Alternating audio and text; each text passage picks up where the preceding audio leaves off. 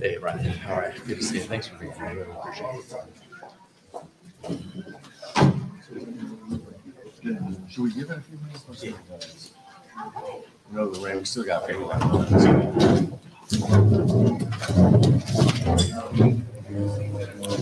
We're going to give it a few more minutes as we have people who are still waiting to enter. So bear with us. But once everybody's in and seated, we'll go ahead and kick it off. Thanks for your patience.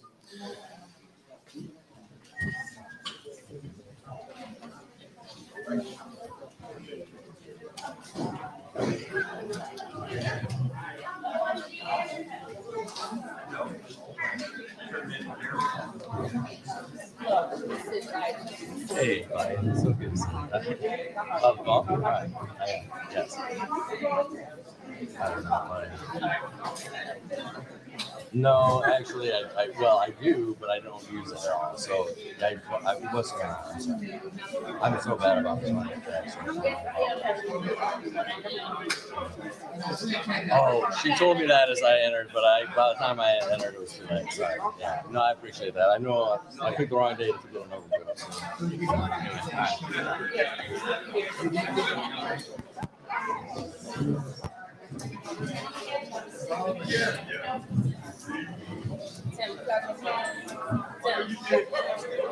Yeah, no, I appreciate that. I know I picked the wrong day to get an overdose.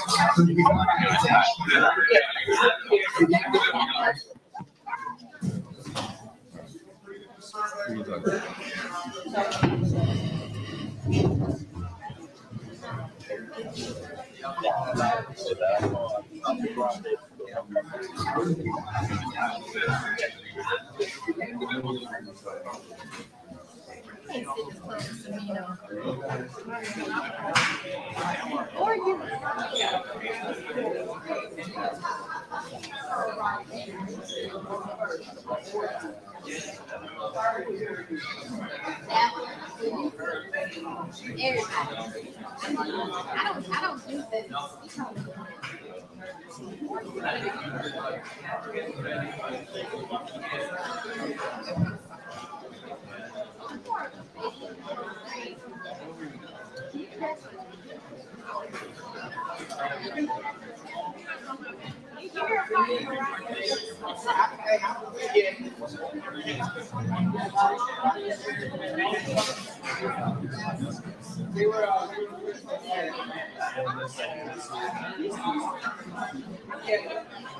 Oh, yeah.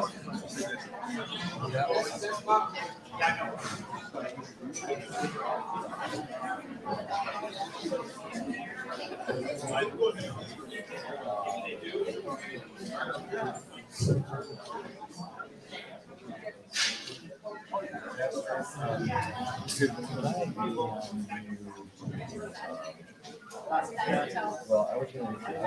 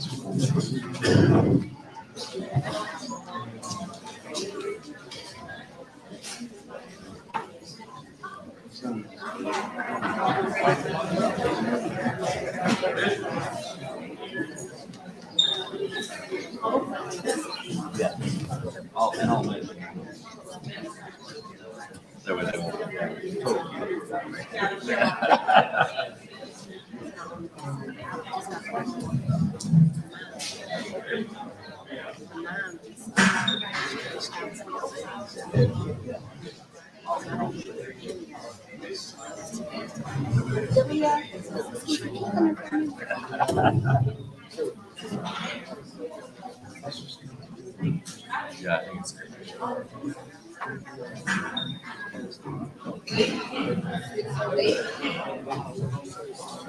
I understand when we've got people entering.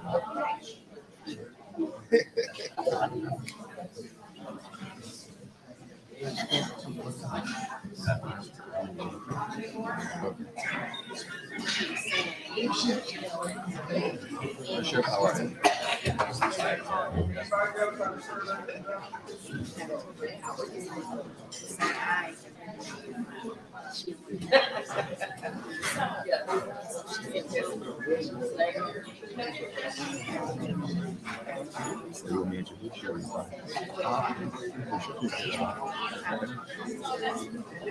It looks like we're pretty big. All right.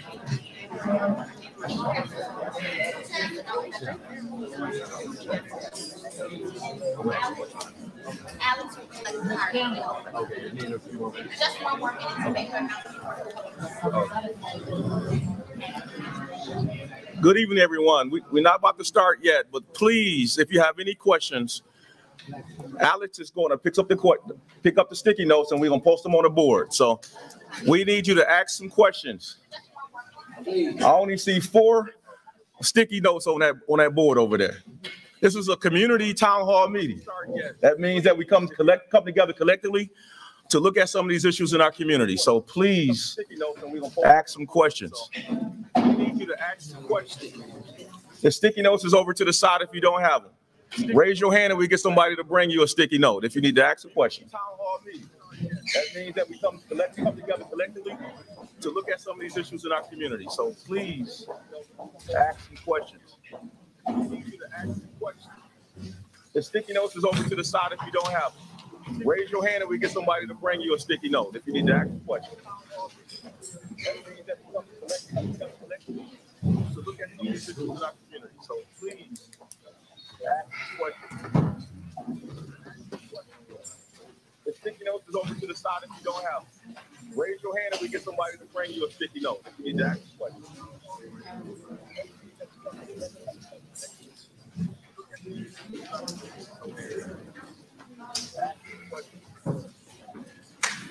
Everybody needs a sticky note.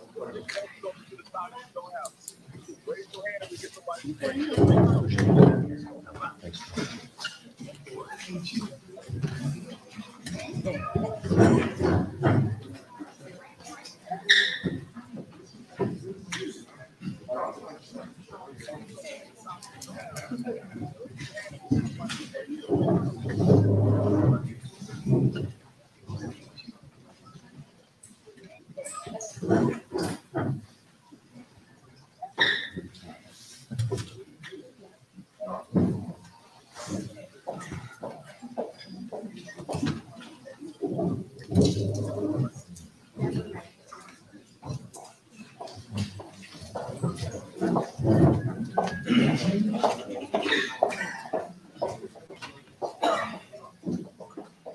Everybody's got a survey I can pick it up.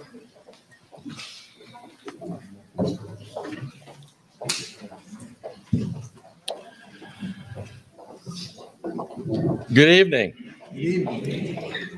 I really want to begin by thanking all of you for coming out. This is a really important opportunity for all of us as a community to come together in this time when our entire city, our entire community is mourning over the death of Aria Jackson.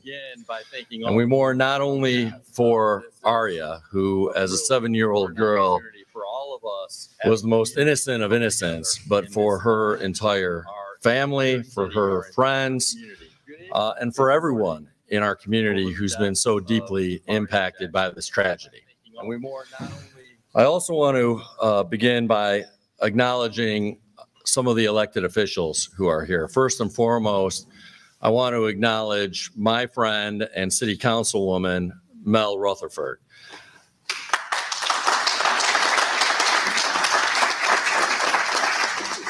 And City Councilwoman, I know that this tragedy hits you particularly hard. This, like so much of the senseless violence in our community, has disproportionately affected District 1, the district that you represent in the city. I know that you, for many years, have been on the front lines of combating this kind of senseless violence. So thank you for your service. Thank you for your service over many years, but now especially as such a wonderful City Councilwoman. I also want to acknowledge the president of the Pontiac School Board, Gil Garrett, who is here as well. Thank you, my friend Gil, for being here. And I also want to recognize Anisha Hanna, who is not only a school board trustee, but on the front lines in many ways, including with the Pontiac Collective Impact Partnership. So thank you, Anisha, for all that you do. Are there any other elections? Pastor Parker, but I'm waiting because I'm going to be introducing him to do the invocation. But I'll also acknowledge Pastor Parker, who's a city councilman, as well as William Carrington. We'll be hearing from them in greater detail soon. But I'll also note that William Carrington is not just a councilman, but the president pro tem of council as well. We're here really with a few objectives in mind. First and foremost, we need to send a clear message. We need to set a clear norm that we are not going to tolerate violence, that we're not going to tolerate any violence, but especially violence as brutal and senseless as the murder of a 7-year-old girl in our community. We are not going to accept this as business as usual in Pontiac. We are not going to turn the other way and live our lives like nothing happened here when this has gone on for far, far too long in our city. And it is not acceptable. It is not business as usual. We're not going to accept it as something that just goes on in the course of our everyday lives. It's got to stop, and it's got to stop now, and it must stop here. And this is part of us coming together as a community to clearly communicate that this is unacceptable. But it's also important that as we chart a path forward, because we're here not just because of the tragic murder of Aria Jackson, but we're here because this has been a pattern for many years in the community. But unfortunately, already this year, we've had at least 4 homicides in just the first 2.5 months of 2022. So the problem seems to be accelerating. And we need to make sure that we're charting a path forward that's not just about a law enforcement response, although I appreciate the importance of law enforcement. Yes, it's essential, and I want to thank our sheriff's deputies and leadership who are here in attendance for their service. But a law enforcement response alone is not going to solve this problem. We've got to make sure that we're putting in place more early interventions that will prevent conflict from spiraling out of control and becoming and turning into violence in the first place. And that's why we're so thrilled by the community partners that we have here with us. I know that our moderators are going to be introducing them, but we have community partners here who have been doing this work, trying to make sure that we diffuse conflicts before they turn violent in the community. And they're going to continue to be in the trenches doing that work. We're going to give each of them an opportunity to speak. But we need more of those early interventions. And I'm working closely with the city council to appoint an anti-violence commission that will be looking at more innovative ways that we can intervene early. They're going to be a standing work group for the foreseeable future to start implementing some of those strategies. And ultimately, it's up to all of us as community members, as community leaders, to prevent this kind of senseless violence, these senseless acts from occurring again. And that's why we want to hear from you. We need your input about what the best path forward is. We want your ideas. We want your input.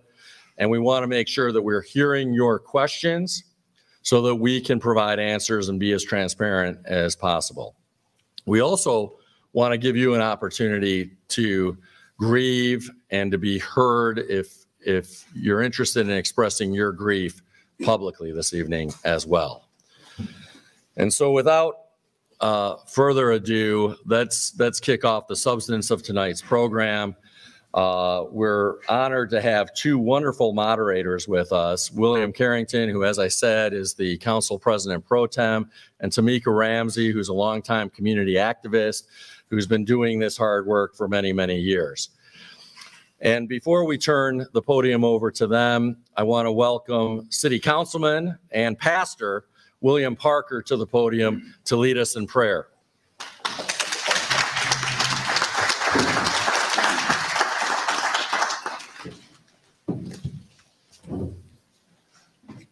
Good afternoon, saints. Good afternoon, saints. Good afternoon. Let us pray. Precious God, our Father, we come yet again this day, thanking you for your many blessings. Thanking you, Lord God, for your patience, your love, your kindness, your understanding, your favor that you keep pouring out on each and every one of us. We acknowledge and recognize your sovereignty. We recognize, dear Lord, that you are the creator of all things that ever was or ever will be. We who are your handmaid servants, Lord God, have come this day, God, just to say thank you for the process and the presence of forgiveness in our lives. We haven't done it the way you told us to do it, Lord God, and for that we truly are sorry. We ask now in the name of Jesus, dear Lord, that you would just forgive us for all of our sins, transgressions, trespasses, and iniquities that we have committed against you and against your word. We stand now, dear Lord, in the name of Jesus, asking that as we have come together, Lord God, to address the issues that are prevalent in our community, we ask for your guidance. We ask for your leadership. We ask for your direction. And more importantly, Lord God, we ask that you would build a hedge and a shield of protection around our city and around all of our young ones, dear Lord. In the name of Jesus, Lord, we ask that you would shield them and keep them in the hollow of your hand, that you would continue, Lord God, to give those who you have placed in leadership wisdom and direction to be able to do that which is pleasing in your sight and lead this city forward to that place where you would have them to be. This is our prayer in Jesus' name. And all the saints of God said, amen, amen, amen, amen. And amen. Amen.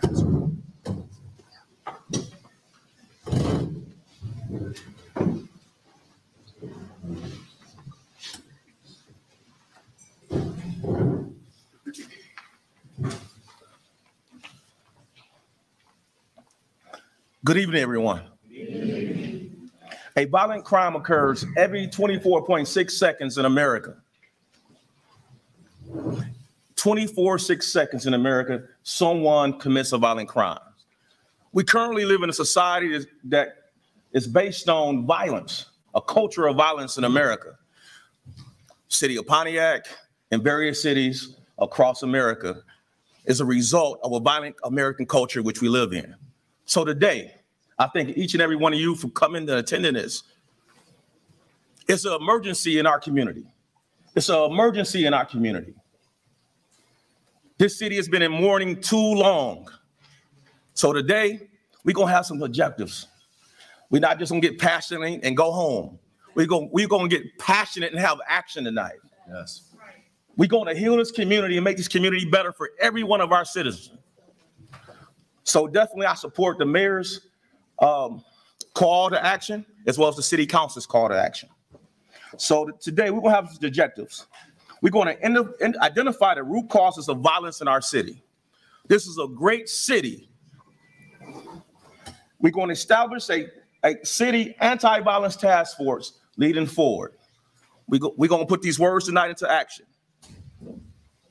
Also, we're going to talk about creating block clubs and neighborhood associations to help reduce crime in our neighborhoods.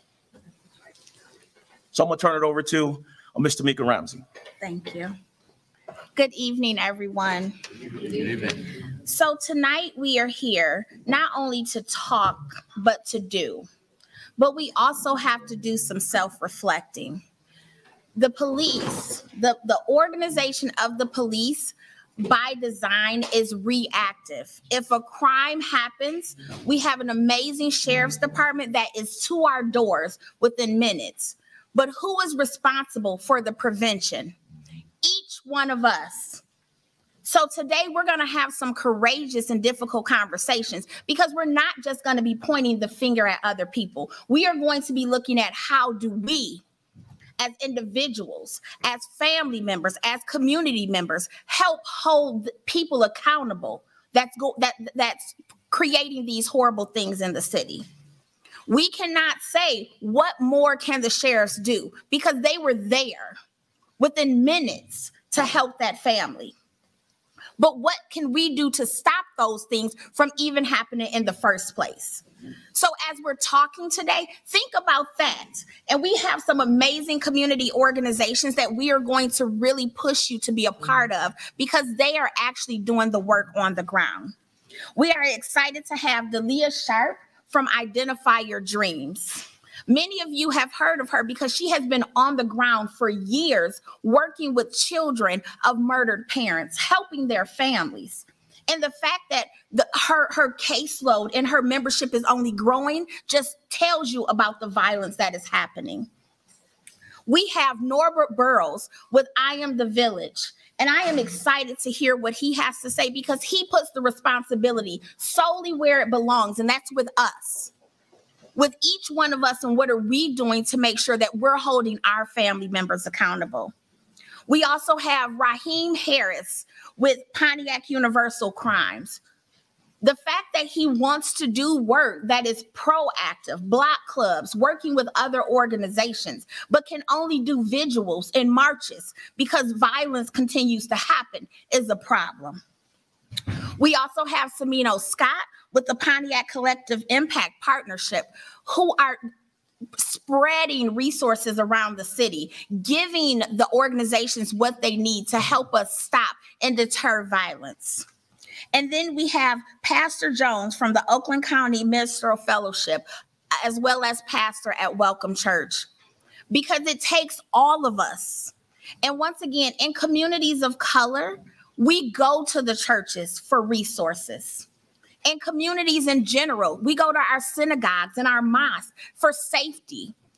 And these are the people that will help move us forward. And with that, I will turn it over. We are giving everybody 6 minutes to talk about your organization and what you're doing and how people can tap into your organization. We also have sign-in sheets in the back where if you are interested, you can just check a box by your name and says, I want to be a part of these organizations, and then they will follow up with you. So with that, I am going to turn it over to Ms. Delia Sharp. You have 6 minutes. You can stay there. Your mic is on, but we do have a timer. I don't want to be rude, but we will be, Delia, okay? All right, thank you.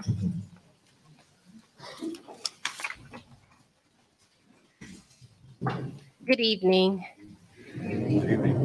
So first I want to say, as long as there is someone left to say a person's name, that spirit will continue. So if everybody can say after me, Araya Jackson. Keep that name on our lips to allow that young spirit to live on. I'm actually here representing 2 organizations that I hold leadership roles for. Both are equally invested in the work we're talking about today. First, I am the executive director for Identify Your Dream, where we offer grief support.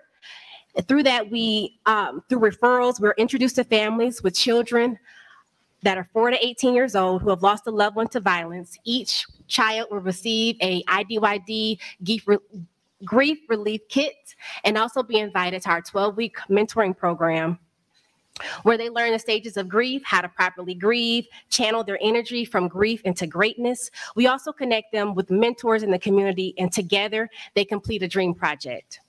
We also provide case management through that, because oftentimes when there is a domino effect. When a family suffers a violent loss, priorities shift. Financial obligations like bills, rent, and maybe even food get benched due to the financial bind of their new reality. And lastly, we provide victim advocacy, where we have attended court hearings and also submitted letters on behalf of some of the families we serve.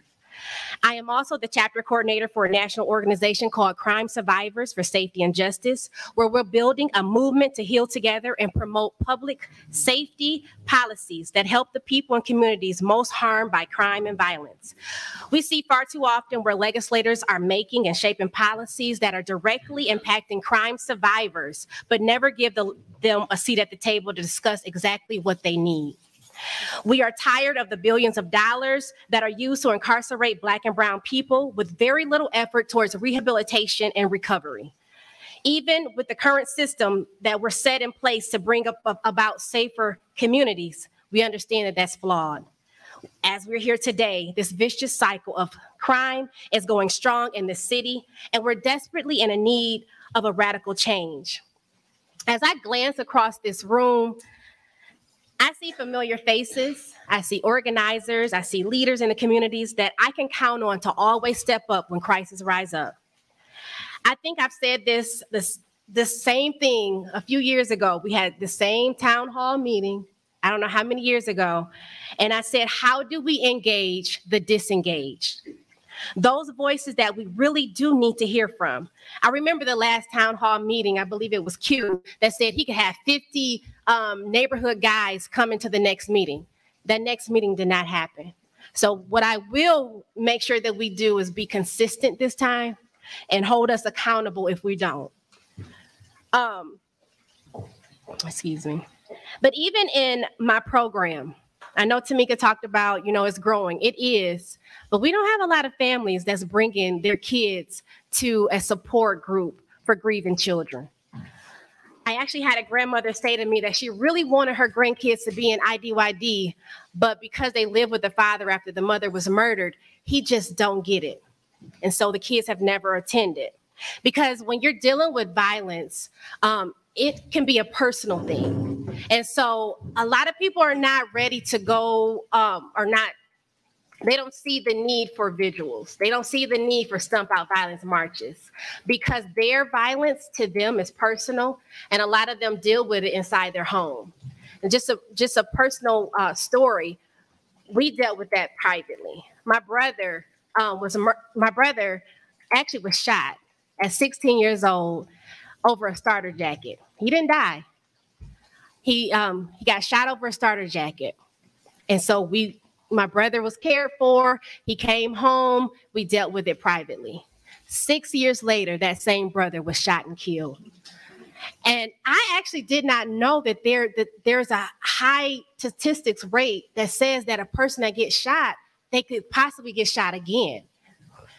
There's a program in Detroit that has bedside therapy.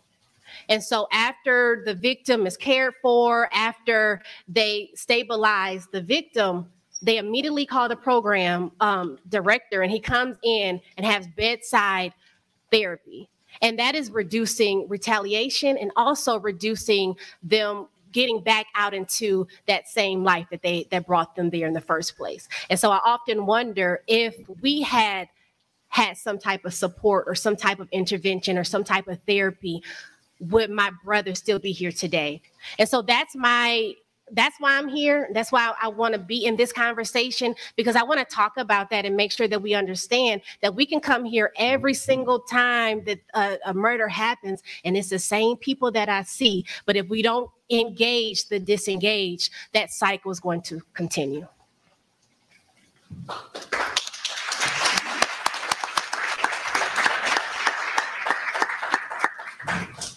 Thank you, Ms. Sharp. It is often said in our community that we are a village.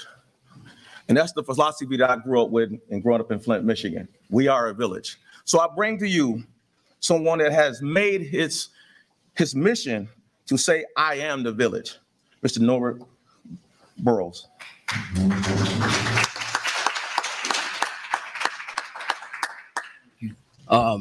Let me first thank everyone for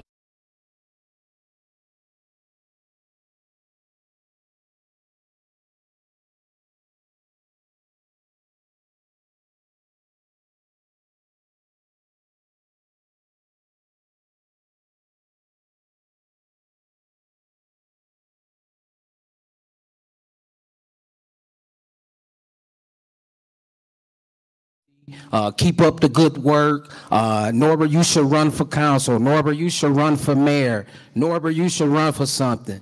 I've been running all along. Like, I've been helping so many organizations, all of them. I always volunteer my time with all different organizations. And while I'm doing that, volunteering my time, I appreciate them letting me volunteer with them.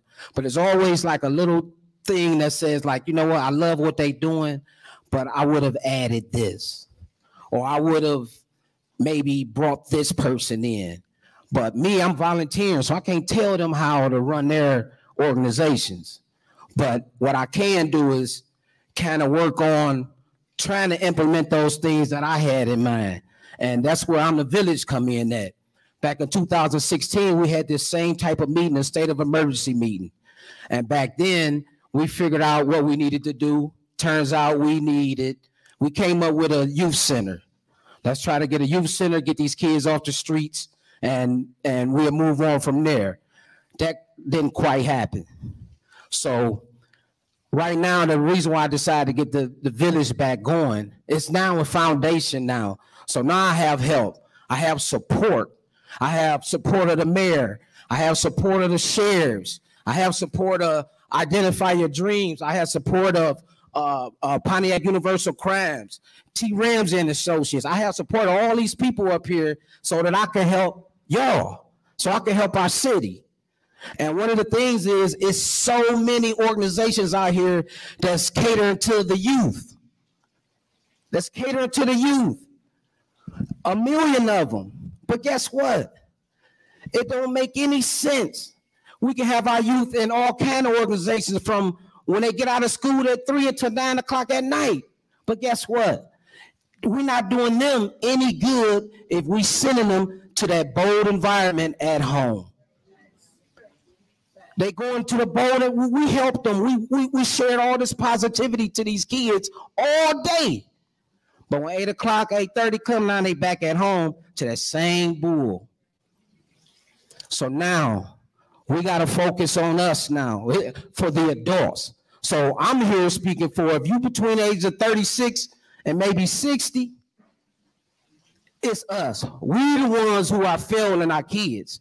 Because we can keep pointing, talk about these little kids, they bad and all this. We got to talk about us. And if you grew up when the era I grew up, the first thing you're going to say is, when I grew up, my parents didn't do this. My parents didn't allow that. When I grew up, the neighbor did this, the neighbor did that.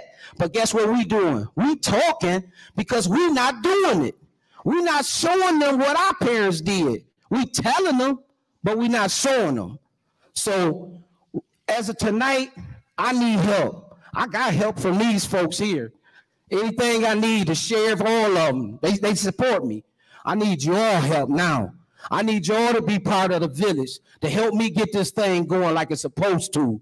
And speaking of the sheriffs, I've been in a 10-week program working with the sheriffs.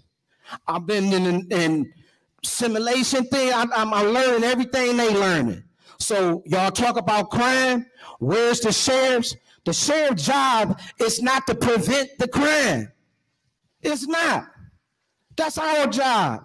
You know what the sheriff's job is? To respond to it. So y'all want to sit here and say, where's the sheriffs? So when the sheriffs do come and they patrolling and all of that, then it's like, oh, they're here and they're harassing us. So which way you want it? Do you want their help or not? But when they do come help, that's why I'm in the training. Because we're not going to allow anything to happen. I'm not. So I want to see it through their lens when they do start coming. But I want y'all to know this. When the police come, let me give y'all an example. When y'all go to Detroit, y'all think about Detroit. How many of y'all go to Detroit and say, you know what? I'm not stopping at the gas station. Raise your hand if you say I ain't going to stop at the gas station. Why not? It's a high crime area, right? It's high crime. For those who do stop at the gas station, when y'all raise your hand when y'all stop at the gas station, y'all be like, I'm ready. I'm ready. I'm ready. Now, Pontiac, all these murders, Pontiac is labeled as a high crime city. High crime. So the police, just like we are at the gas station, when they come in a high crime area, they ready. They ready. And all types of things can happen. So that's why we got to build that relationship too with them. If y'all don't want to deal with the sheriffs, let's turn this, let's erase this high crime. They don't have to come in every time it's a murder or crime. They could be in here just enjoying themselves. So my organization is starting to help the adults. I'm talking about clearing up that going home to that mess, the environment, and which is, it could be hunger, it could be housing, which is important. Landlords, hey, listen, I only had 6 minutes. I'll see y'all on live. I got a lot more to talk about. Thank you.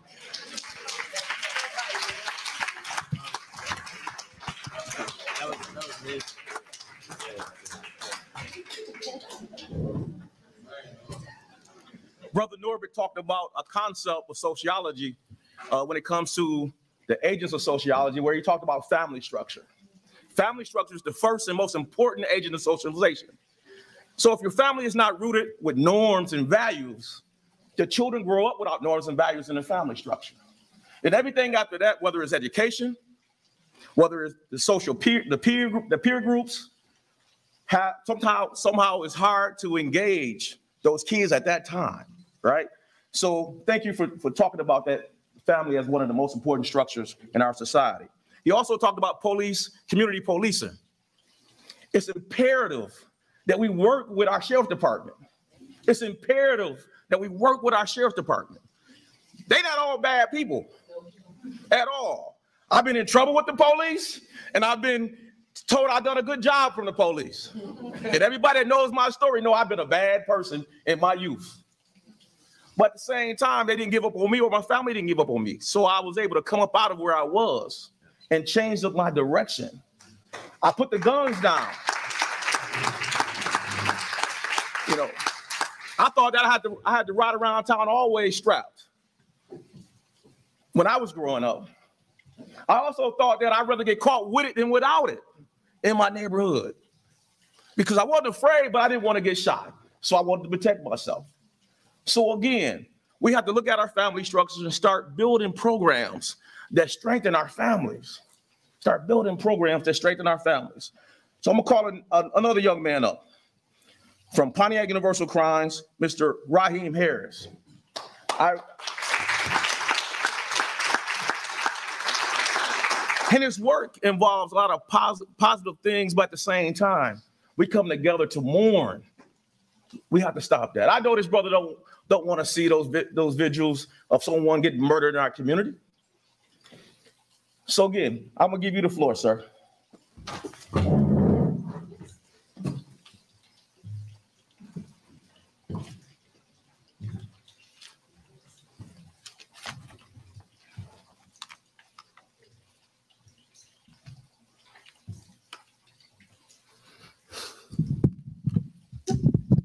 Good afternoon, everyone. Hi, I'm Raheem Harris with Pontiac Universal Crimes. I fight this gun violence out here. I'm not here to talk, okay? I'm not here to get no speech, all right? I want to get in all your hearts for that young lady sitting over there, and for every last one of these mothers that are out here that's dealing with this violence, and the parents that are dealing with this violence. I hold every last one of y'all accountable, and I mean it. It's no more playing. Pontiac, it's no more playing on our watch. I'm serious. We got too many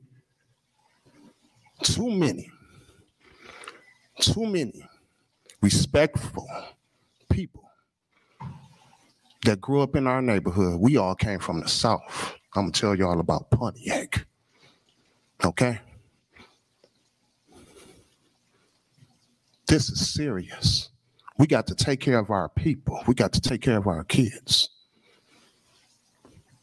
I understand the game when our young man's out here, okay?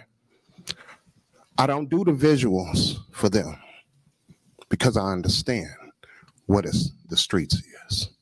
I do it for y'all, for every last one of y'all, because y'all don't deserve it. Y'all don't deserve it.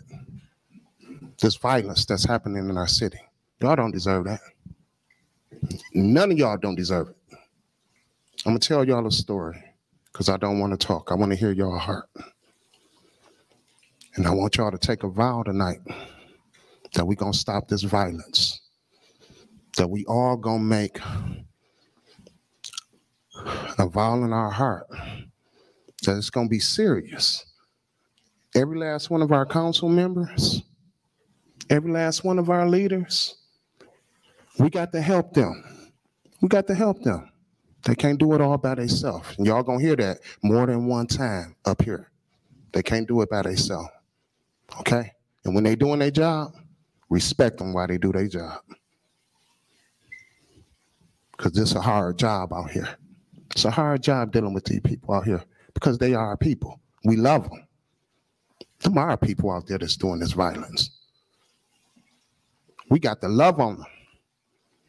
I'm serious, y'all. This ain't no game.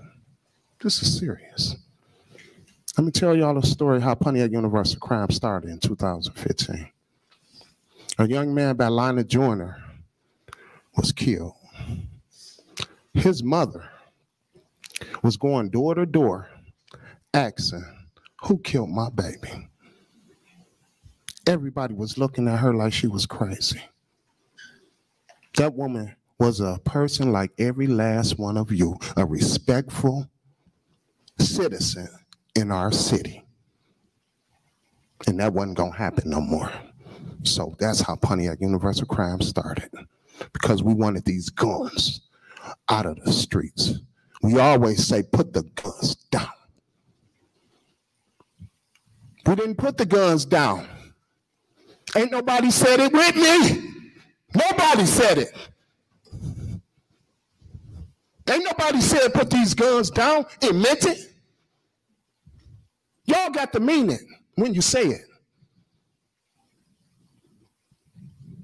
Don't go in your house after this and just go watch your TV, your big screen.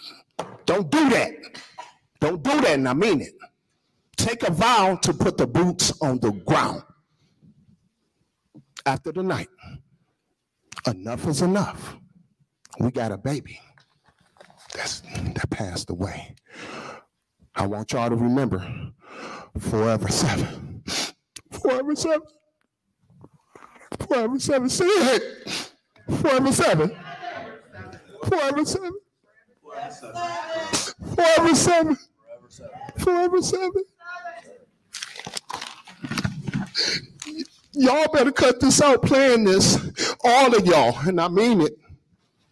After the night, take it serious in your heart. Because Forever 7 she didn't deserve this. She didn't deserve this, y'all.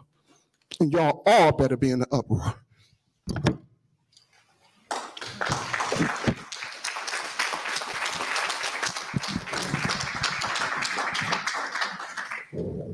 The brother talked about self-accountability. He had a call to action that we have to get involved in our community. We all have to be engaged to put the guns down, right?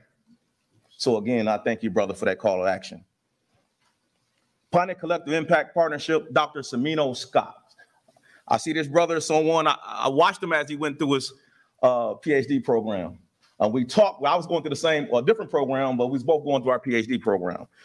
And he was a very positive young man when I met this young man. So it's an honor to have you come to this podium, sir. It's an honor.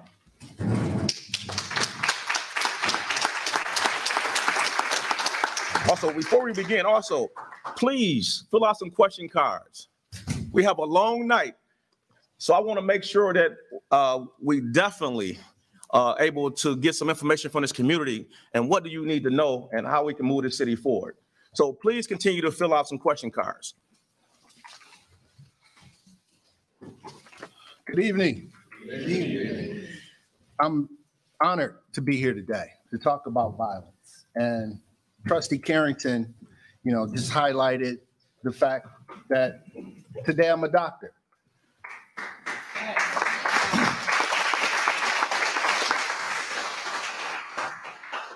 But 30 years ago, I was a delinquent youth running the city of Pontiac,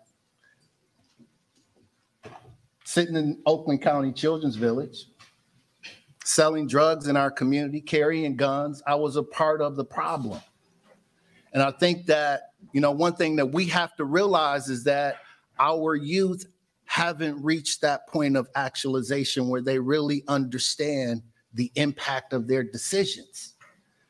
And it's our responsibility, as been said so many times here, to make them aware of the opportunities that are in front of them and really save their life. So, when I think about the times that I ran the street of Pontiac, I was careless. In many regards, I was reckless.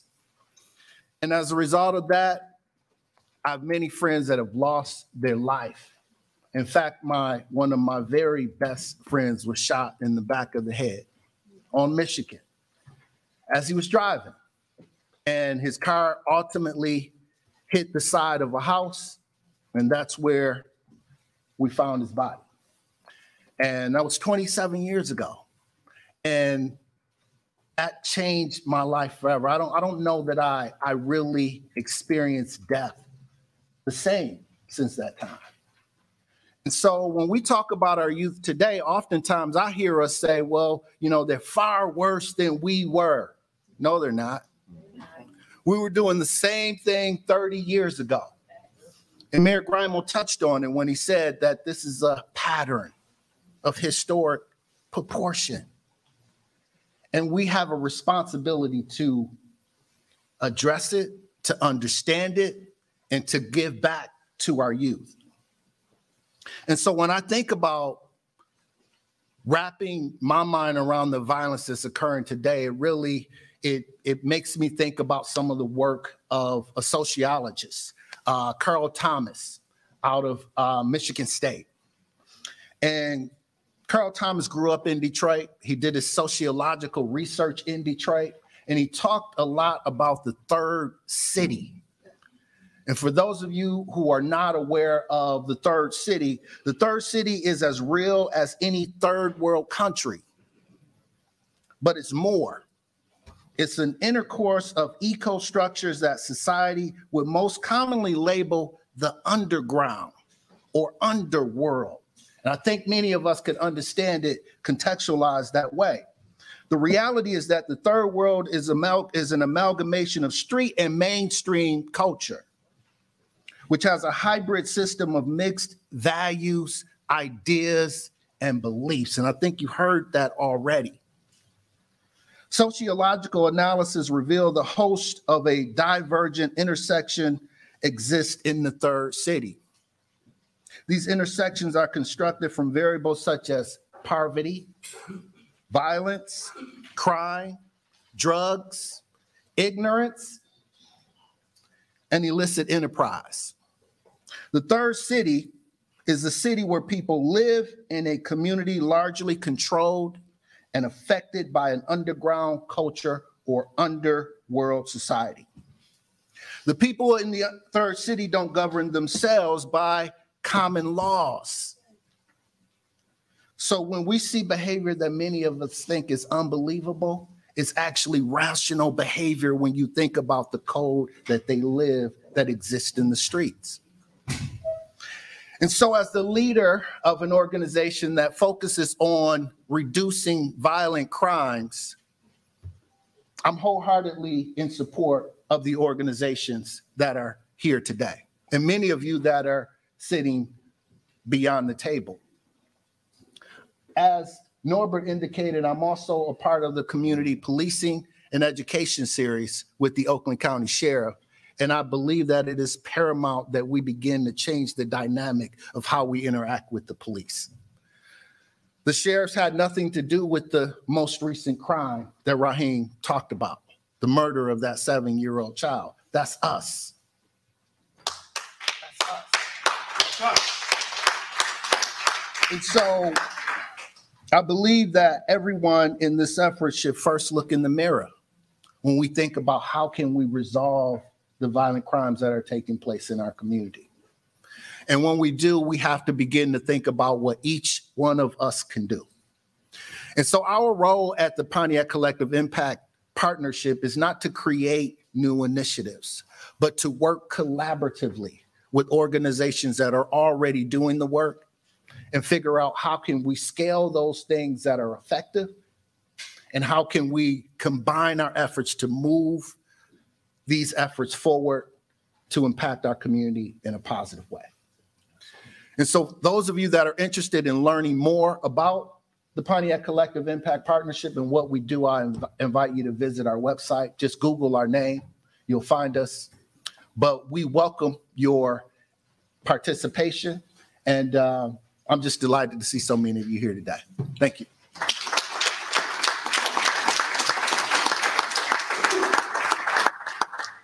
Thank you, Dr. Semino Scott. I felt like I was just in the classroom all over again. The brother talked about a third city. But when we think about other theories or other sociological theories, we talk about also a culture of poverty. And a culture of poverty reinforces those negative values that are spared out of not being able to have decent resources. A culture of poverty states that these negative values are passed down from one generation to the next due to a community not having enough resources to just survive, which also impacts and builds the third city, which the doctor was talking about.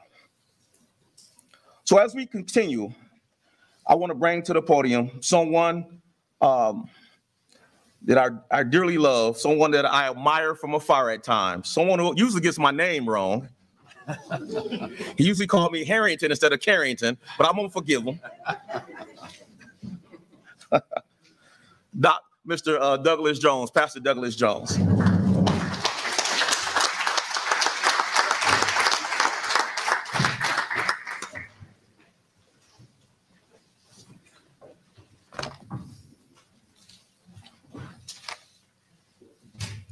Let me thank this group first for all of what you're doing today. I've had an opportunity to talk with you all, and I will continue to do that because this is so important, whether around the wall or wherever, individually and collectively. But I also want to introduce, and I'm going to ask these pastors if they would stand. Hopefully I didn't miss any of them. I'm going to call you out by name. Pastor Chris Johnson from the Episcopal Church.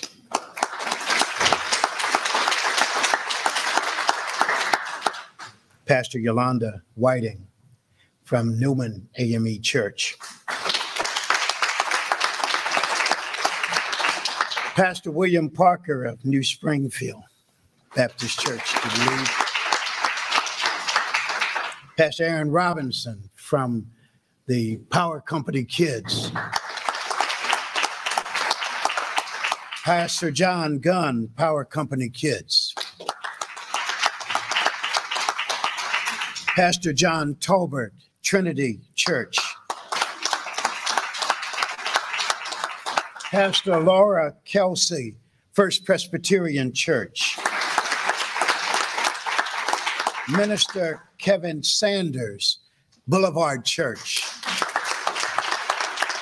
Minister Thurman Cogdell, Welcome Baptist Church. Minister Kermit Williams, New Mount Moriah Church. Bishop Teresa Lee of New Birth Church. I'm thankful for them. And just their presence really answers a question. People say, where are the pastors? Where are the pastors? The pastors are here and they've always been here. And they continue to do the job. A lot of people don't understand what you do, why you do. I could tell you the limited amount of time, rest, that many of these pastors have.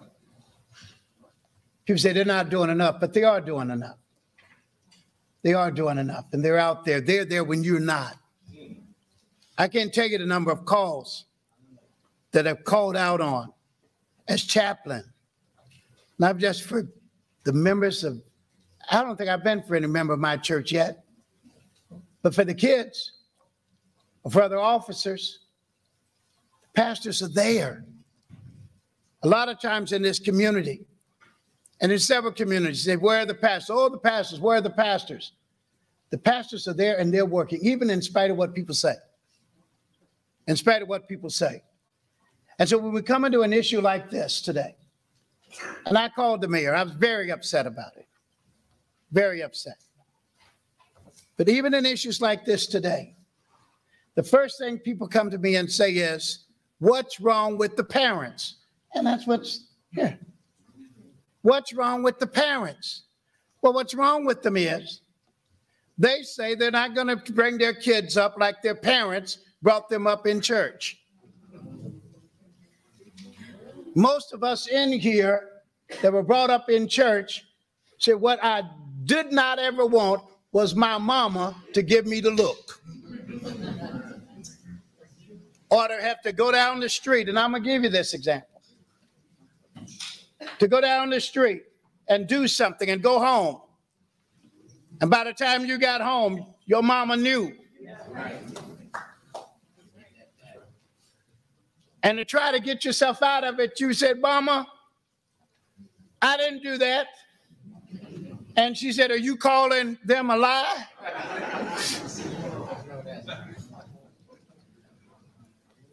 Because parents had a role.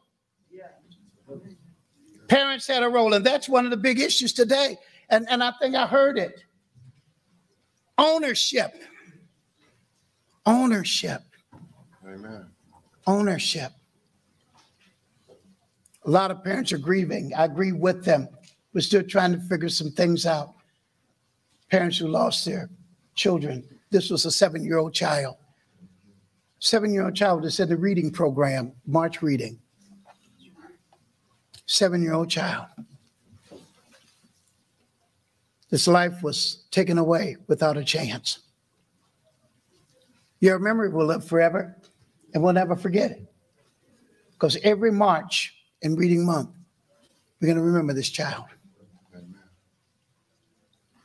12-year-old young man, football player, young football player. I could go through the list. Kid after kid after kid. Kid after kid. I talked to Raheem about his grandchild. First when I called him, said, how you doing? How you holding up? I'm going through grief myself. Most of you know. Lost wife, lost my daughter. Going through it. But have not had the time. I don't even know if there's time because of the need for others. So this ownership. When I called the mayor, I said, I tell you what, Mr. Mayor, enough is enough. Enough is enough. Drive-bys in any neighborhood is a drive-by in every neighborhood. Amen. No neighborhood is free. None. None. If it's not in yours today, it'll be there tomorrow. And so it's very, very important that we collectively come together and say enough is enough. Enough is enough. We're going to speak up and we're going to speak out. And we got to just start saying, you're not going to do this in my neighborhood. Yes. Amen. You are not going to do this in my neighborhood. You are not going to do it No more. in my neighborhood. Enough. It's enough. Enough is enough. Enough. Enough. I said to the young lady today, yes, we'll have a service at the church. Yes. We're going to do it. We're going to do it. I don't know if that'll give her relief, Come on. but we're going to do it. Thank you, Pastor. Thank you. Thank you. It's not about snitching, right? I I'm from the east side of Pontiac, born and raised. I know the definition of snitching, right? And so I tell people, if Raheem and I are doing a crime together and we get caught, and I tell on Raheem in order to lessen my punishment, I'm snitching. I don't respect that. But that's snitching. But if I'm in the community and I look out my window and I see somebody being hurt and I call the police, I'm being a responsible community member. It's a difference. And so we always talk about snitching.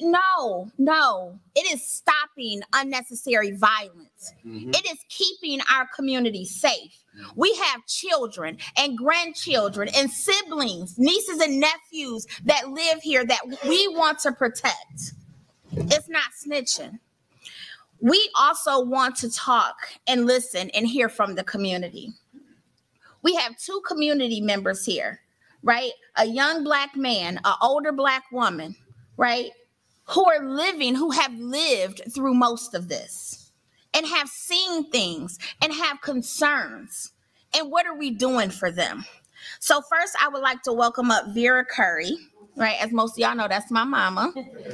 We moved to Spring Lake Village when I was 4 years old. My mother still lives there. And every year I'd be like, can you move? Because I'm scared for her. I'll call her and check on her and she'll say, yeah, they were shooting, but I laid on the floor. Like, no, that's not the way to handle it. The police come, nobody says who was shooting. I don't want to get a call that says your mother was hit by a bullet in her house, because guns don't have a name, they don't have an address, and once they are out of the gun, we cannot control where they go. But she is in there and she looks after these young kids that are always outside playing. This 7-year-old baby was getting home from school. That's it. Her crime was getting out of a car. How many of us could have been their child? We don't know. That bullet wasn't meant for her, but that's who got it. Where are the people who did it? Who's talking? So we have people from the community, Vera, if you can please come up, who want and understand the need to protect their community. We also have Perry Earl, who is a young man with beautiful young children who wants to stay in Pontiac and raise his kids, but he don't want nothing to happen to them. And everybody always talking about you moving out of Pontiac. I need my kids to live. I need to stay alive. And so we can't blame people for leaving to protect themselves, but what we can do is make this community a place where people can stay and be protected. And so I am going to give Miss Curry. Yes.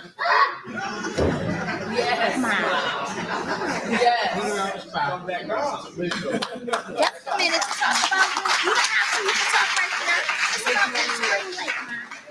now. Right now. You want to pull it? Okay, go ahead. Hi, I'm Vera.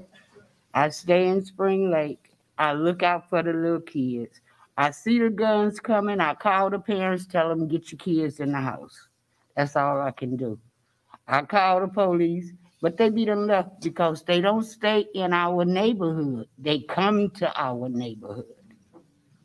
So that's all I can do. And I try to protect them. That's why I'm staying there. So, thank you.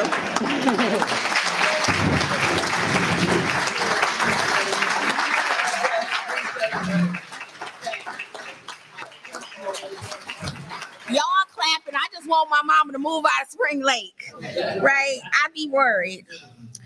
We're also now going to have Perry Earl come up and just talk about his experience. Once again, we keep talking about growing our city, right? Bringing young families here, but who in their right mind would bring their children here, right? And not know if their child will be getting home or going to school and make it. Thank you, Perry.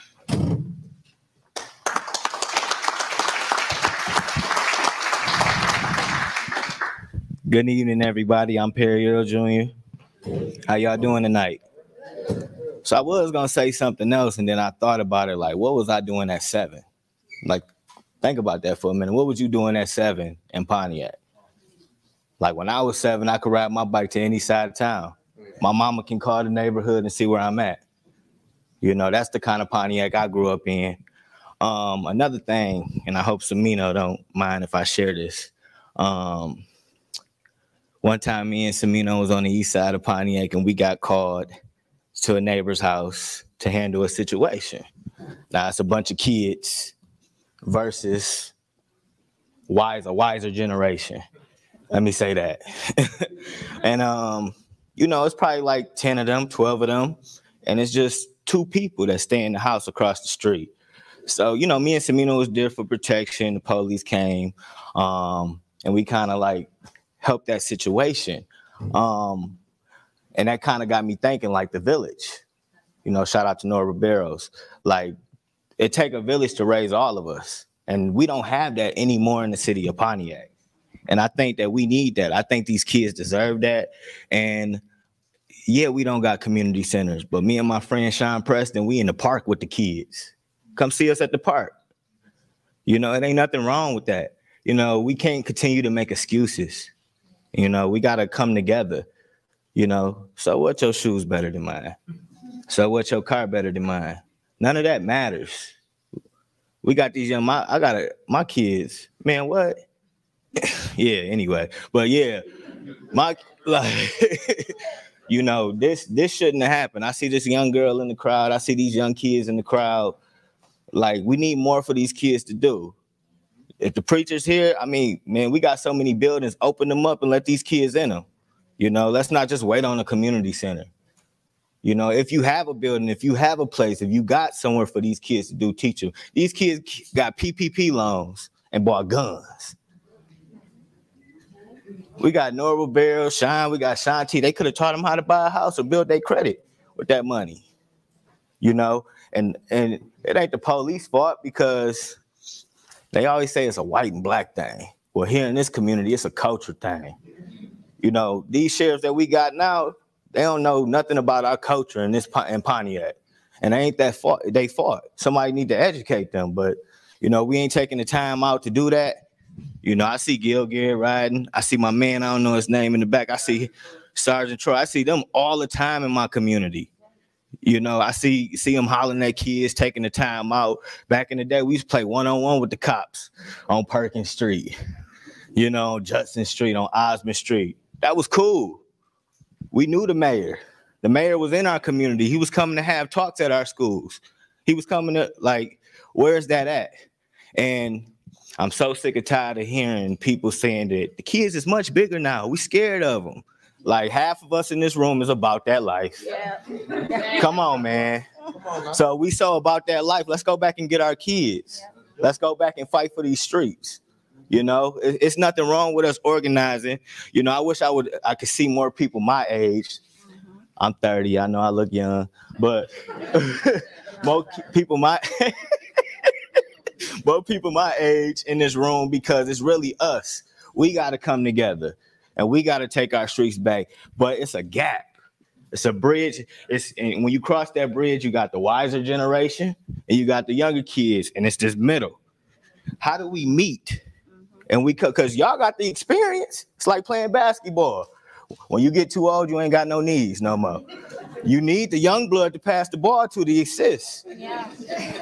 Stop being stingy with the knowledge and pass it on. It ain't nothing wrong with passing the baton. You know? Right. Yeah, so, you know, I want to keep this going. My name is Perry Earl Jr. on everything. So if you want to find me, I'm always, lately I've been missing, but I'm here. I'm back. I'm here. So if you want to do something, let's organize, let's make it happen. We got all these organizations here. They serious. I done did stuff with all these people. I done took back my community with all these people. I done stumped the violence with all these people, you know? So let's just make sure this don't happen again. You know, open your mouth. Some of y'all don't know what y'all kids be doing. That's okay. Pay close attention. But it's some people that know what your kids doing. Open up your mouth. Say something to the parents. Or holler at the big daddies and the big GGs. I know there's a shortage on that, but it's some in the family that ain't afraid to say something. So thank you. That's my time. Thank you.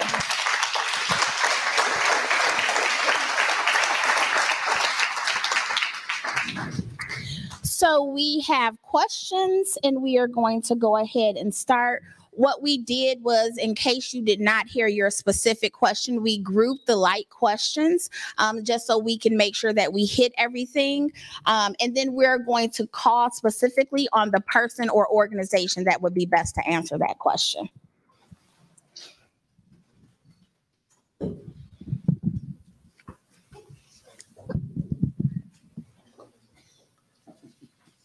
One of the first questions we're going to call Mayor Grimal. Can the city work with businesses to donate Ring doorbells? That's a great idea. It's not something I had heard before, and it's a great example of why we're doing this event tonight, because we want to hear those kinds of suggestions. And the answer is yes, we absolutely can. And the more we can have devices like that at doors, the more likely I think we are to prevent some criminal acts of violence, but also the more likely we are to catch perpetrators of those acts. So it's a really great suggestion, whoever made it, and we'll definitely follow up on that. Thank you. Thank you, Mayor Grimal.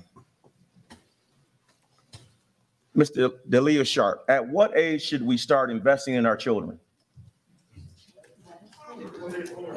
Yes, in the womb. We can answer that together. Okay, I guess that's a community question. That's a trick question. And it's an age-appropriate investment. So there's stages to that investment, if that's to be specifically with that. Thank you. Dr. Sabino Scott, how can community health and service providers support this issue? By reaching out to parents, making sure that, as we just talked about in the womb, that our kids are born the appropriate developmental levels. Please use your mics. Thank you. I think with respect to healthcare professionals, the main thing is that we want to make sure that every one of our children are born with the appropriate developmental level, so that when they start school, that they're not behind. One of the research projects that I participated in, I interviewed a group of young men, and one of those young men had excessive behavioral problems. And the question I had for him was, why do you think you get in trouble so much in school?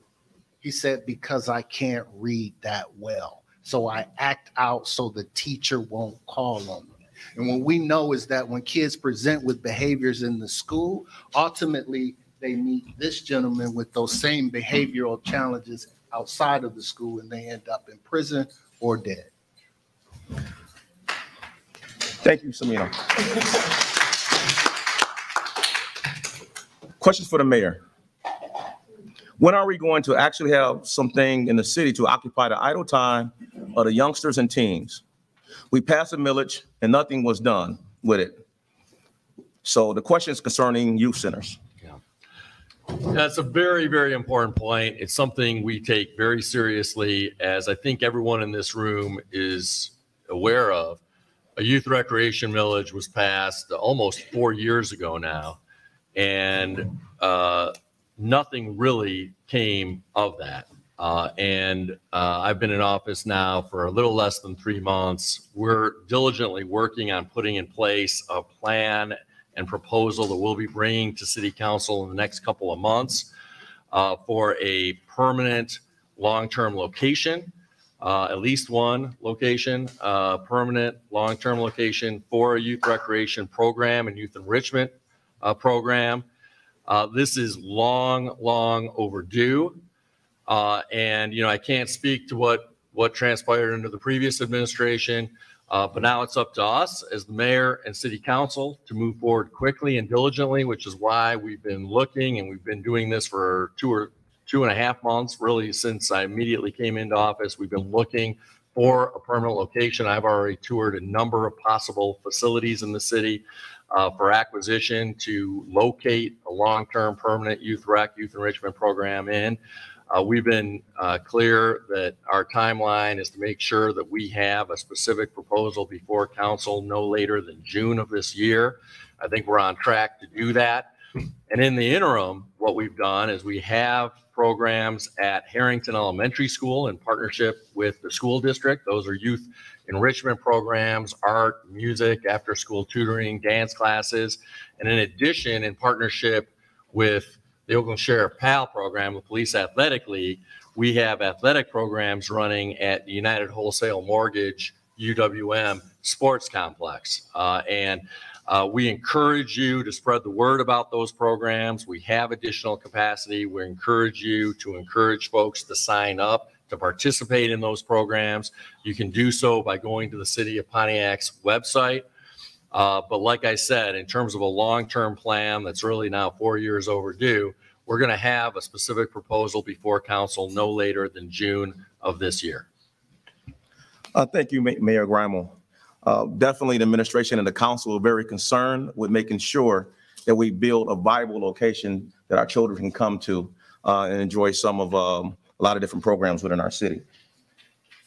Another important question, and it delves into getting our communities back to where they're safe and vibrant.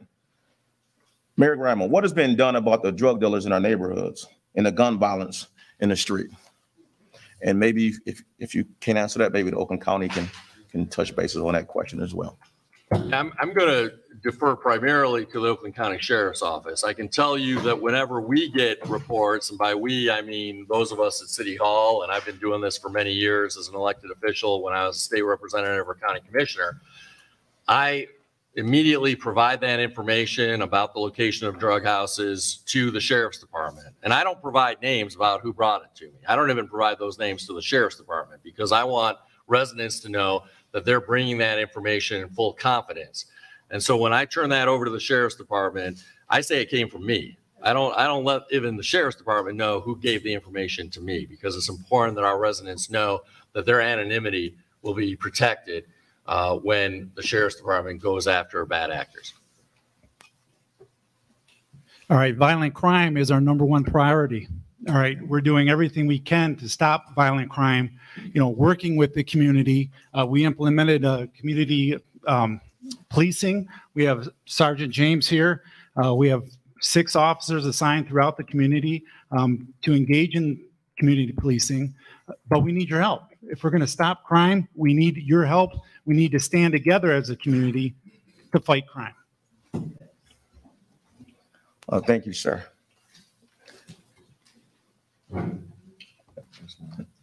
Looks like Councilwoman Rutherford has a comment to make in that regard as well. Yes, please.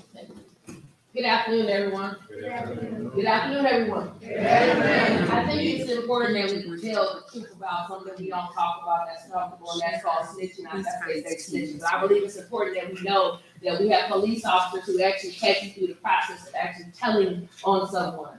Sergeant Troy, can you raise your hand in the back? So 2011, Sergeant Troy came to me. It was a murder on Shirley Street, and he knew I was scared because I'm from that way. And from my way, you don't snitch. And I was like, Sergeant Troy, if this happens, you're going to protect me. And Sergeant Troy said, absolutely. Is that correct, sir? Okay. And so he walked me through the process. The reason why I'm bringing it up is this is very simple. We have to start making people feel like they're going to be protected when they tell. And so in the end, somebody got 50 years.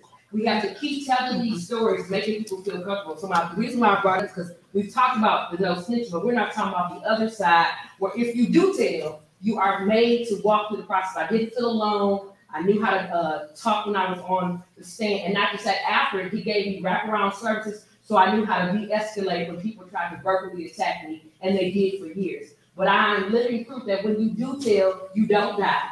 When you do tell, somebody does protect you. When you do tell, you did become empowered, and that's what made me the woman I am today. Thank you.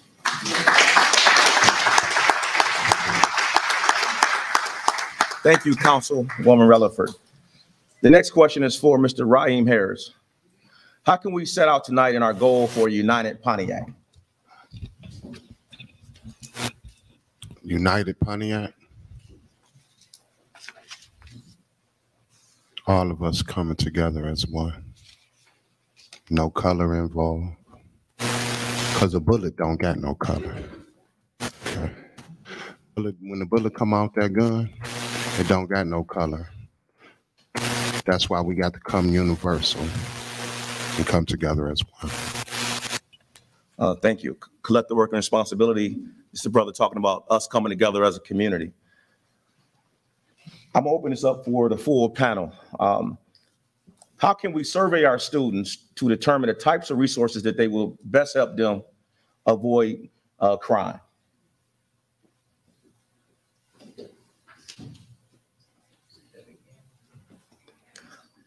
How can we survey our students? I know you guys are on the front line working with our children. So how can we survey our students to determine the types of resources that they may need to avoid crime? So basically asking the youth what they need. Just answer. Just want to say something really quick. Myself, and it's a bunch of us that have been working with Oakland University to trying to make sure that every student in the city of Pontiac receive the ASA test, which is adverse childhood experiences. And that would be one way that we can get those numbers and see how traumatic some of these kids are actually living. Like you're talking about going home and it's the dark home or something, I think someone said, just seeing how much trauma that they're facing. And then we could match them with the resources that we offer in the community. All right, thank you. If I could add to that, we know that, poverty is one of the best indicators of crime. Poverty is one of the best indicators of the outcome of crime. And in order to reduce poverty, the best thing that we can do is make sure that we are providing our youth with a quality education. And that starts in the home. It starts before they get in the school. It starts with reading every day to your child 20 minutes a day from the moment you bring them home. And I think that, in order to alleviate the challenges that we have in our community, we have to start by improving the quality of education that our young people have.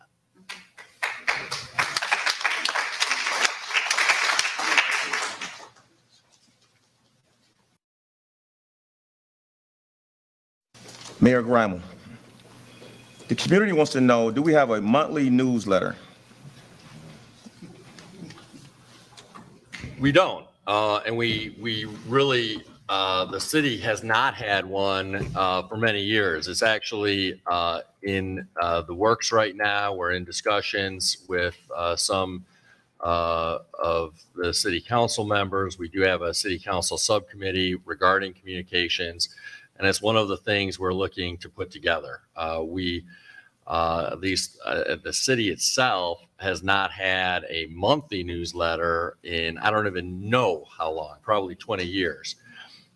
There has been a piecemeal approach in the past where the city clerk has sometimes sent out something, or the mayor's office has sometimes sent out something. We know the library has sent out newsletters. We really need to come together and have one city newsletter that allows space for different elected officials to share information, but more importantly, just shares information from the city as a unified body about what's going on in the community and about opportunities that residents can tap into and resources they can tap into through the city. And so we're aware of the past challenges and absence of meaningful communication, and we're working diligently to remedy it. Thank you, Mayor. It's actually a lot of questions for you. So can we have a de-escalation class in the city of Pontiac and teach problem solving? Absolutely. And that's an important idea, one that we have been thinking quite a bit about. My own view is that the city itself, meaning city government, may not be best situated to lead that or facilitate that. But the city, in partnership with some nonprofits, can facilitate those classes. And that's really essential. I mean, there's nothing more basic in terms of avoiding violence than making sure that conflicts, when they occur, are de-escalated and don't spiral out of control to turn into violence. And that's what de-escalation classes are all about. Thank you, Mayor Grimal. Mr. Leo Sharp. Just to add on to that, we do have the lovely CEO, Executive Director of Healing Heart Safety, which offers active shooter courses, which is a little different than the ALICE drill, which is because it teaches what to do if faced with a shooter, bleeding control, and also tourniquet use if shot. So raise your hand, Denise Harris. It's the AVERT drill. That we with our kids out here, we got Moms Demand Action. They give out free gun locks. Please tap into them, because we all need gun locks, and we need to learn how to be safe with our guns. So let's quit leaving these guns around, and let's lock them up so our kids can be safe at home. Thank you. That was a great answer to that question. I'm sorry. Okay. All right. I am a village. Look, in regards to de-escalation, like I said before, I'm in a training with the sheriffs. We're actually trying to get a grant. No, they getting a grant, a 1033 program, so we can start teaching de-escalation and training in the community. The program that I'm in now, this is the first one. So we're actually trying to get more funding to add more program, and we're gonna have a chosen few from the community to be part of this, so we can take that information back to the community, and so y'all can see through the lenses of the police, but they also see the lenses where we coming from. So we will have some training, de-escalating training in the future with the sheriff to teach us, and that we can learn de-escalation and learn how to build that relationship together. I just wanted to touch on that. We all in that class. Thank you, Mr. Burrows. I'd like to call Commissioner Angela Powell to the podium, please.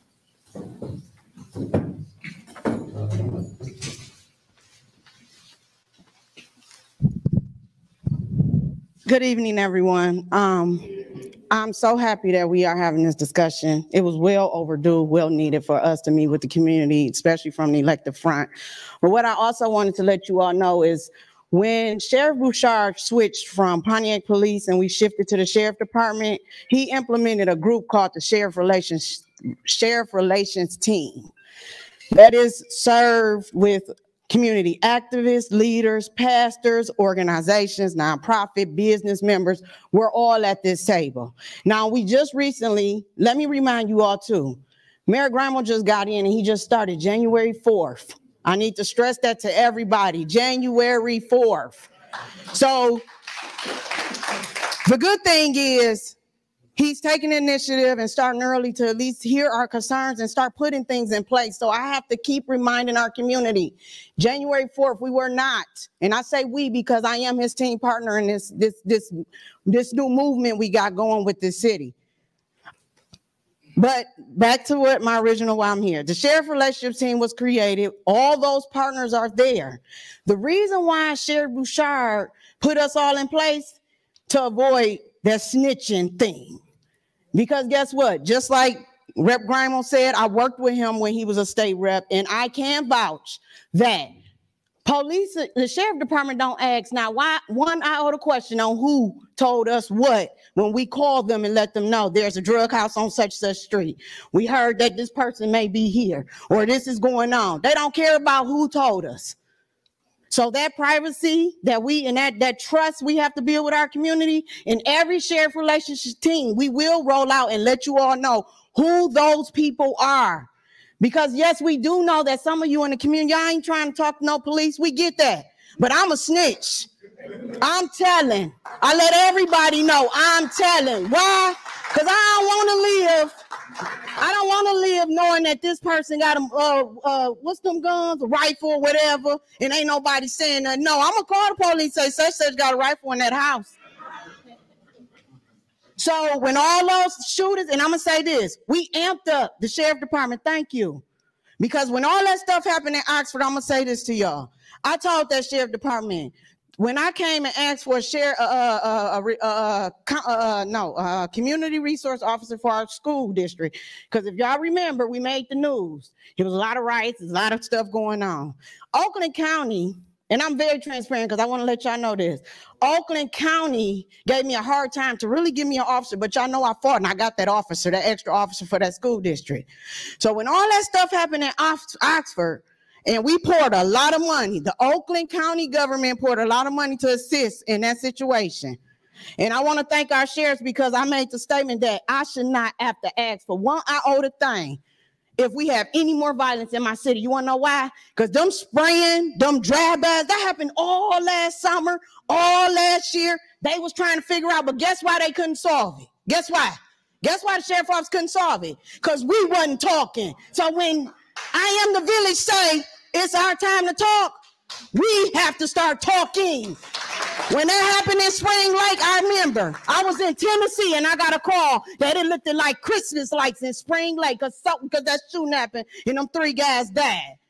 But ain't not an iota person say anything about any of them other shootings that happened over there. So what I'm going to say today is y'all have community leaders that want to be the snitches for you. We're going to let y'all know everybody's name on that list because we revamped the list. And we are partnering with the city of Pontiac to roll out a bunch of meetings on a monthly basis moving out. But again, he just got there January 4th. But the setup, the schedule, everything is coming. And start talking. Because I am. And if y'all want to give my number and tell them to call me, I will be the whistleblower.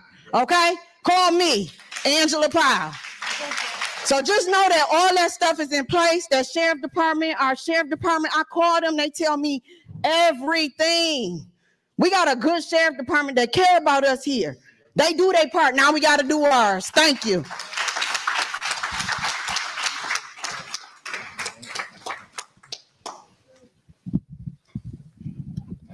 Thank you, Commissioner Powell. We got a few more questions, and most of them are geared towards the mayor.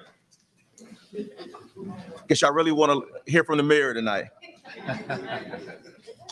And maybe he can answer this question or maybe not. What plans do the owners have for the empty schools? That's supposed to be? Yes, it's supposed to you. That's why I said you may be able to answer that question. I can't get in the minds of other people and speculate as to what they want to do. A couple of the owners of the schools have approached us and have discussed possibilities in terms of some housing developments, but those are really early conversations. And there are some schools that the owners have, in fact, taken some steps to redevelop. I think everyone, well, maybe not everyone, but most people are familiar with some of the plans around Webster Elementary, for example, with Micah 6. So that's in the process of being redeveloped as a community center that will allow for a number of tenants to move in there to provide community services. The old Central High School, of course, is owned by Lee Industrial, and they use it for some degree of training and apprenticeship programs. But I don't think people are probably asking about those buildings, but about the many other school buildings that were sold by the school district to private owners and are still sitting vacant today. We are, like I said, I have had some conversations with some of the owners about redevelopment. But you'd have to ask the owners about what their plans are in terms of specifics. Thank you, Mayor Gramo. What investment support and structures can the city provide to organize and develop block clubs and booster communities? I think quite a bit, actually. I mean, one of the things we're working on is bringing back in-house to the city our community development block grant dollars that the emergency manager sent over to the county many, many years ago, 10 plus years ago. And we're trying to bring those dollars back in-house. We're optimistic that we will be able to do so. So that's an exciting opportunity to better direct those dollars. And one of the things those dollars could potentially be used for is to do some of those neighborhood building exercises where we make sure that we're building neighborhood organizations that will actually make our neighborhood stronger and connect families with one another. And that certainly includes things like block clubs, and includes things like neighborhood watch organizations.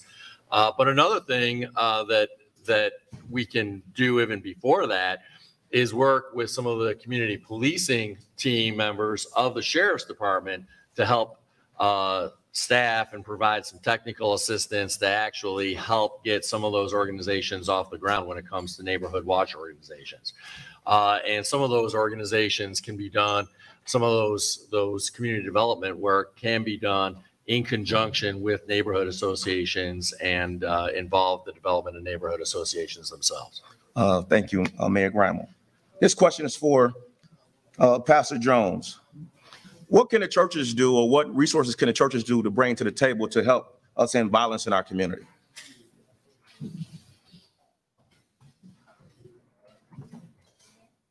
Let me say that the churches are already doing a lot right now. I heard someone say churches ought to open up. Power company, 300 kids or better. They're already doing it day in and day out.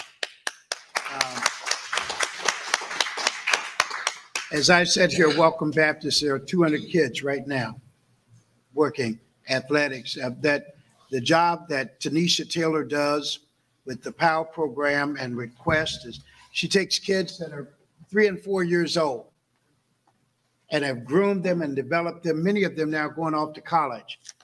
Some of them are already in college. The success that that young lady is doing with those kids in that church is unbelievable. And that ranges anywhere from 100, 200 kids a week there. Bishop Lee on the north side of the city has opened up her church, summer programs, winter programs that are there. The churches are open and doing. Fresh Presbyterian Church with the training program they had. Chris Johnson at the Episcopal Church. Not only doing the feeding programs or whatever, but they're doing a lot of programs right now for the kids because we know that the city did not have the recreational facilities for them. So we're already doing it, but we want to continue doing it, and we are. And so we've said to the city, to the mayor, tell us what you want, we'll do it. New Prospect under Pastor Derek McDonald is educating kids. When the kids were out because of COVID, opened up his church, special classes. Pastor Parker at his church, New Springfield, special educational classes. So when you ask for us to church, again, we're right there, and we've been there, and we will be there. And in this, we want you to know we are your partner, and we want to be your partner. And I'm going to tell you, I'm excited about being pastor of a church in a city like this.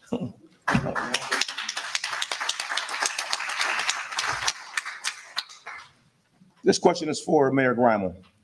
Can the city provide gun safety classes for adults and kids? Absolutely. And, you know, I've been in touch actually with our state legislators who, many of you are familiar with them, but for those who aren't, we're represented by State Representative Brenda Carter and State Senator Rosemary Bayer, and they happen to be the chair and vice chair of the Firearm Safety and Violence Prevention Caucus in Lansing. And so they have some connections with groups that can do some of this gun safety training. And that's very, very important, particularly when it comes to preventing accidental gun deaths. You know, and these situations have occurred here in Pontiac over the years. We haven't had a situation like this this year, fortunately.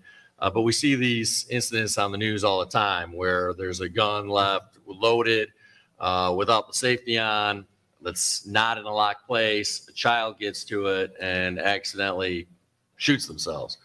And so it's those kinds of accidental deaths that gun safety classes are designed to avoid and prevent. And there are some resources and groups that engage in that kind of training that the city can help coordinate. Thank you, Mayor Grimal. Just a few more questions, and because I really want to respect everyone's time tonight. Is the city looking at or pursuing any kind of community-based violence prevention programs that assist in decreasing incarceration in our community? Well, yes, is the short answer, and that's why we're all here. It's why the city council and I, as the mayor, are putting in place an anti-violence commission, because the way to reduce incarceration is to reduce the incidence of crime. That's what we have control over here in the community, is actually preventing violence from occurring, reducing crime from occurring.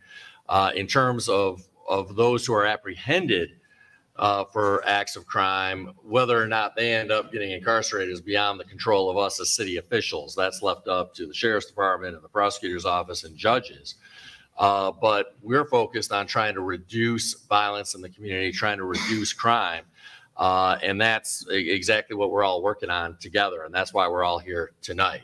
One of the other areas that we want to ramp up our efforts in is reducing recidivism and making sure that returning citizens who have been incarcerated are connected with those resources that they need to rebuild their lives in a constructive, productive way that does not lead to destructive behaviors that will or could end up in them ending up back in incarceration. But the answer is yes, to make a long story short. Thank you, Mayor Grimal. And one final question. When would the crime task force start? Right. So we're going to be making and finalizing those appointments this weekend. And that task force, that commission is going to immediately get to work. So once those appointments are finalized, which will be in literally the next few days, we will be announcing the members of that commission at Tuesday's city council meeting, and that commission is going to immediately get to work.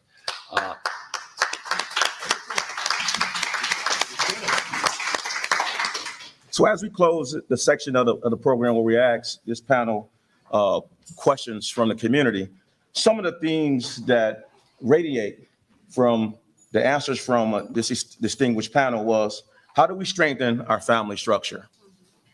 They also talked about self-accountability and saying that it's our responsibility to not be on the sidelines, but be involved in our community to help us move past this situation, as well as reduce the crime in our neighborhoods. We also talked about the culture of poverty and the effects of the culture of poverty. So please think as we leave here, how do we change the culture of poverty in our community? We talk about ownership. Yes, this city, every individual in this city, every elected official, every activist, those that are not engaged, that need to be engaged, we have to take ownership of what's happening in our community. Loving each other. We have to get back to self-love in our community. Too many times, self-destruction and self-hatred takes over our community. So we have to get back to loving each other, right? Last night at the council meeting, I talked about fade back. We have to learn to deal with each other. Every situation that we have with each other doesn't have to be a hostile situation. Somebody has to take responsibility to just fade back, right? Take a step back and say, oh, that's my brother, that's my sister, that's my neighbor. We ain't got to go at each other like this, right? At this time, I want to call back Tamika Ramsey. She's been a great co-moderator. Give her a hand. And we're going to talk about next steps. Thank you. I want to give a round of applause for Council Pro Tem Carrington as well. Yeah. Once again, it takes people with lived experience to be able to talk about things. When I was a little kid, my dad, God rest his soul, because I wouldn't be telling the story if he was alive, was a drug dealer. Got shot and called my stepmom to pick him up from a bad drug deal and take him to the hospital with me and my little sister in the car. I was like 7 or 8. I know this. This has been my reality. We lived in Spring Lake and somebody got jumped in front of our house and stabbed. And my younger sister and my older sister saw it and reported it to the police. I I don't want my kids to grow up in that same environment. It is our responsibility, each one of us.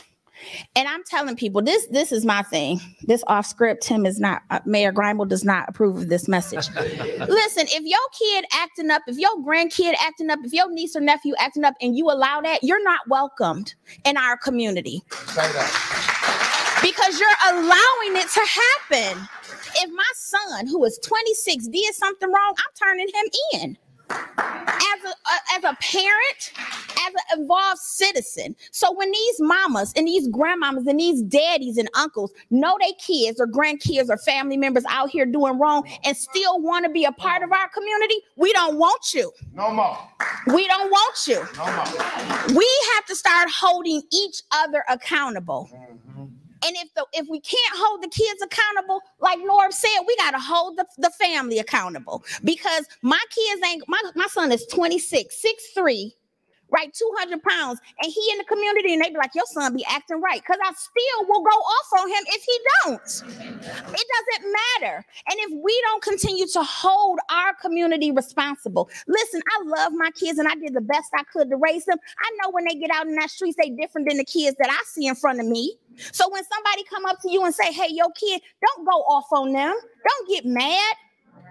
Listen to what they saying, and then you can positively correct your kid. But we need that accountability. And without it, the police cannot save us. We have to save each other. We have grandparents that still live here that might be scared to go outside. We have families who don't want their kids to play. How are they being kids if they can't even go outside? We have to be the village. We have to hold each other accountable.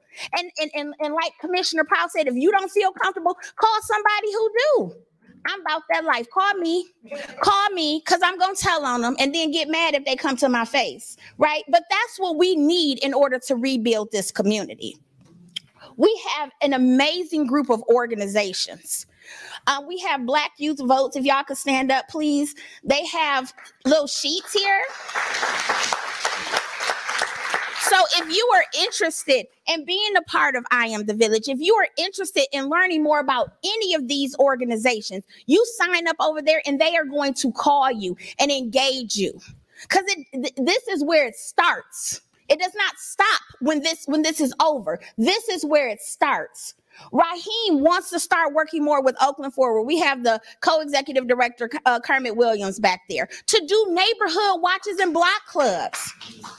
Raheem wants to be proactive, but the first step is to get to know each other again. Who go in their house and close their door and that's it?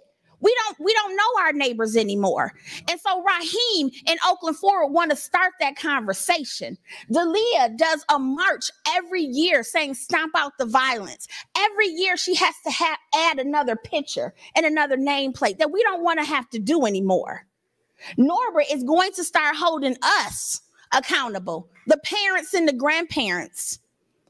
Semino is working his tail off, right, with his team to not only fund these organizations, because that's one of the things, we don't have money to fund and help build these organizations, but to bring us all together, and has been an amazing convener when it comes to so many different organizations trying to do the same thing, and he bringing us together to work together. And the Oakland County Sheriff, once again, we have community policing. We have friends on that side. They are not our enemy. And if we treat them like that, our community will continue to hurt. So we need to continue to build into, to flow into, to be a part of, and not after the fact. Don't come to the city council meeting yelling and mad because the mayor and the council didn't do anything. What did you do? What did you do? Don't come up there talking about the sheriffs ain't right. What did you do? And then once you can answer that question with your head held high, then we can talk about what other people are not doing. That's the accountability that this community needs. Whoever killed this baby needs to be in jail now. Right now. Right now. Right now. Somebody knows who did it. We need you to talk.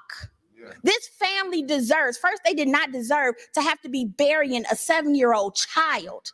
But the fact that they have no closure is like a constant stab in that family. And if we can't do anything else as a community, because we cannot bring this baby back, we can give her family some closure. Say something first. Yeah. With that being said, I want to tell the Pontiac community, y'all took care of Forever 7. Forever 7 raised $20,000 to take care of her. That was Pontiac. That was Pontiac did. I know y'all love her. I know y'all love us. We got to start loving on each other. Thank you. And with that being said, I am going to hand this over to Mayor Grimo for closing comments, but we want to thank every one of you for being here, for staying over, right? Because we did not want to rush this. We want to make sure we're addressing everyone's needs and concerns. I would also like to acknowledge that State Representative Brenda Carter's liaison, thank you, Angie. Liaison is here, Jonathan is here, so we want to thank him.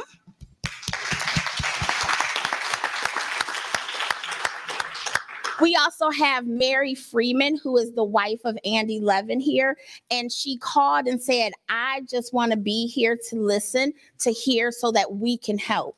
We have people wanting to step up and help us, Pontiac, but we have to help ourselves first. Thank you. Thank you.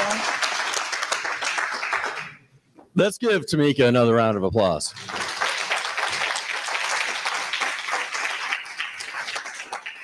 Over the years, we have seen what seems like a million of these kinds of town halls, a million peace marches and rallies to stop the violence. And we didn't hold tonight's event so that people could pat themselves on the back, feel good about themselves, and go on with their lives. We held tonight's town hall so that we could hear constructive feedback and input about concrete next steps, because coming out tonight doesn't do any good if all of us do not put what we've heard into action. And that's not just action this week or this weekend. It's something we need to put into concrete action every day of the year, all year round. That's what it's going to take to meaningfully reduce violence in the community. And it starts, of course, with us at City Hall, with the City Council and the mayor. And I want everyone here to know that we have heard you loud and clear. We understand the urgency of youth recreation programming.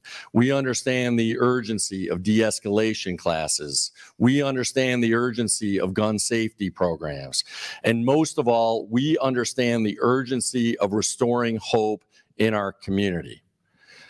But it's about more than just elected officials. It's about more than just those of us at City Hall.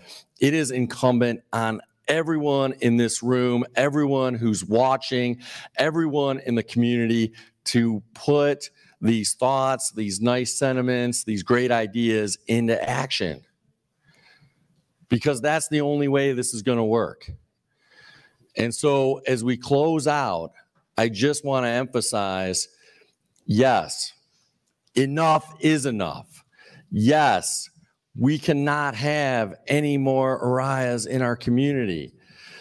Yes, we've got to make sure that we don't have to have more funerals for children here in Pontiac. But let's actually make that happen. Let's make that our new reality. Let's invest in ourselves and make sure that we have a community that provides the safety and security that everybody in Pontiac truly deserves. So let's go out after tonight and let's make it happen. Not just tonight, not just this week, but for the remainder of this year and in every year to come. And on that note, I encourage everyone to post some notes on the walls before you leave, some notes that express hope. notes that express our vision for the future about what kind of a community we can be, a community that is truly free of this kind of senseless violence once and for all. So please post some of those inspirational messages, not just for those of us in this room, but we will take photos of those messages and we will get them out on social media and other avenues to hopefully inspire the entire community about what is truly possible here in our beloved Pontiac. Thank you all for coming out tonight.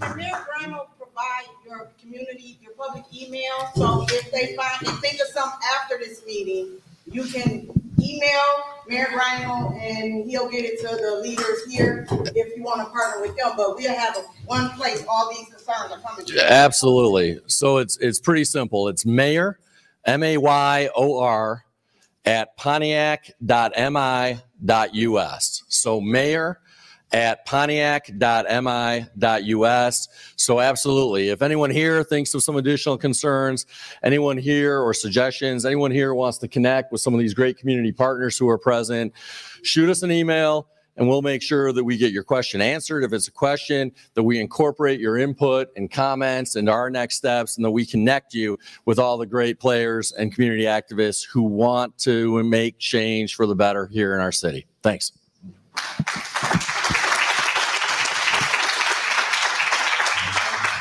So before everyone leaves, once again, our Black Youth Votes have the sign-up sheets. If you are interested in getting more information from any of these organizations here, Dalia. Hello. Can I get your attention?